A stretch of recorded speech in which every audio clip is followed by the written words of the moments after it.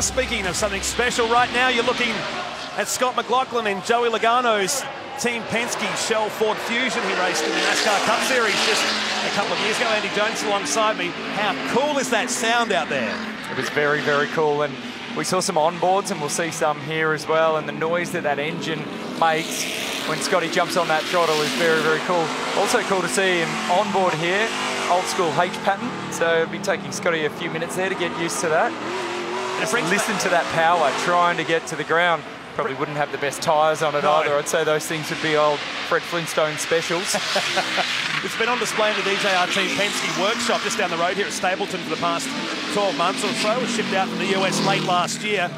And you may have seen some news this morning. Potentially, you might see a demonstration race here in the years to come. There's been talk between our CEO, Sean Seamer, and the NASCAR bosses in the United States that were out here at the Bend Motorsport Park a couple of months ago right now. And wouldn't it be great to see these cars back out? Because they did race here in the 90s and had some great racing too.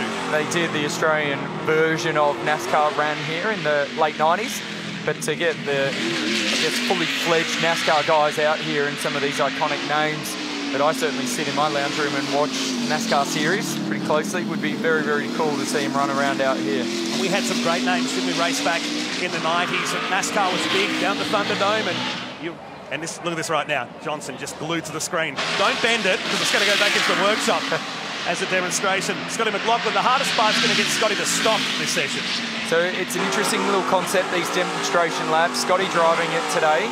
We've been told that Fabian Coulthard is going to jump behind the wheel tomorrow. Scott's going to peel off through a gap in the fence here and park the car up out the back. And then Scotty will jump back in it again for some more demonstration laps on Sunday. So very, very cool.